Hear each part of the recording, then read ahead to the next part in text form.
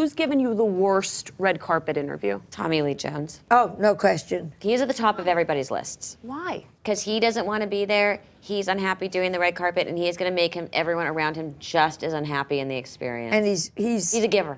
He went apparently to Yale, and he's Harvard. very impressed. Harvard, wherever he went. You know, we all went to Ivy League schools. Calm down. Yeah, you no, know, those it's people are like, the worst. I'm smart and you're a swine. And you want to go, you know something? Move on and get your face abrasioned.